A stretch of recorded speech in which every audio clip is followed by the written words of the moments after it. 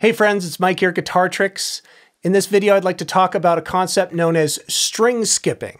Before we get started, make sure to subscribe to the channel and ring that notification bell. And while you're at it, hit that like button. It would really help out. Now, back to the lesson.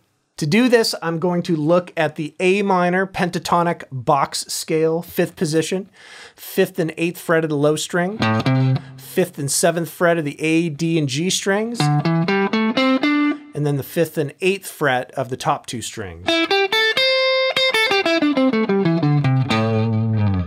Now we can play this scale using this concept of string skipping, and it's just how it sounds. We're going to skip a string as we go up the scale.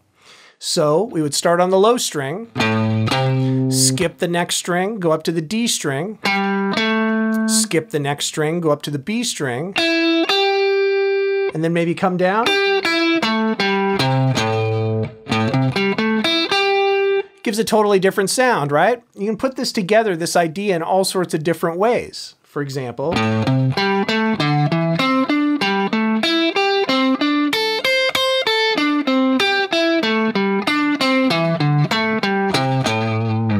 all right, so what is this good for? First of all, it just sounds cool, sounds a little bit different. Second of all, it's good for your picking. It's really going to burn in getting used to skipping around the strings and keeping a nice even timing and smoothness with your picking.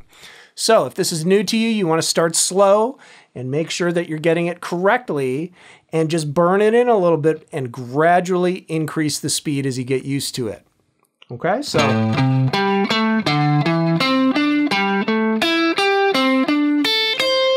now, you don't have to just pick all of this, right? You can use hammer-ons, pull-offs, legato type playing. All right, great way to strengthen up your hammer-ons, maybe your pull-offs.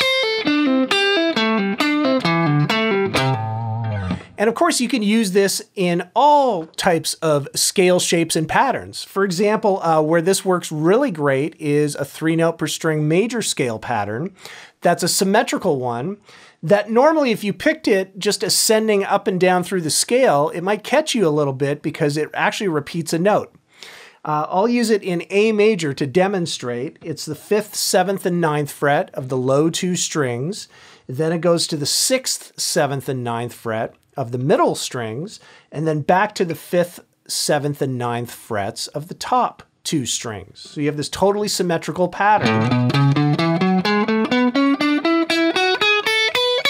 And you might have heard it, there's a note in there that's played twice. It's the E note at the 9th fret of the G, and also at the 5th fret of the B.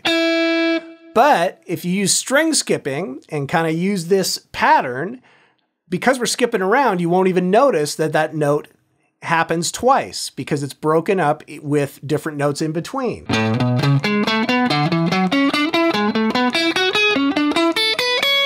Or if you're using legato.